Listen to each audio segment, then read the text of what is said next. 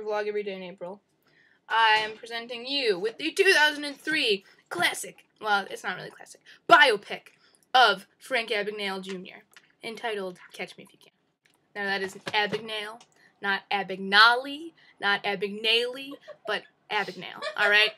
This motion picture, created by the one and only Steven Spielberg, stars Leonardo DiCaprio and Tom Hanks. It's fitting because today I'm going to see Titanic in an hour and 40 minutes, 43. So I gotta edit this bitch fast. It chronicles the life of Frank Abagnale from the age, Frank Abagnale Jr., my bad, from the age of 16 to 19, which is when he did his major scheming. He essentially fucked over the government, became a pilot, and made a bunch of fake checks without anybody even knowing. Frankly, I admire his spunk and his chutzpah. I wish I were as clever as he is, but now, I'm sure if you did that, you would face much worse than Alcatraz, which is where he was placed when he was arrested, I think. Don't quote me. I am a big fan of this movie because it is beautiful. Obviously, because it's a Steven Spielberg movie, so it's going to be nothing but pretty the entire time. Also, it is incredibly well acted. Leo is totally gorgeous and a master of disguise, literally. Also, Tom Hanks' accent is something that just blows me away every time. I would like to personally thank his voice coach.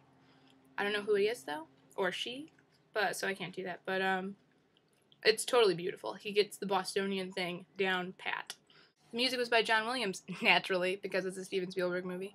And that, in addition to the motion picture, is just totally gorgeous. In addition to and separately, because if you just listen to the soundtrack on its own, it's thrilling.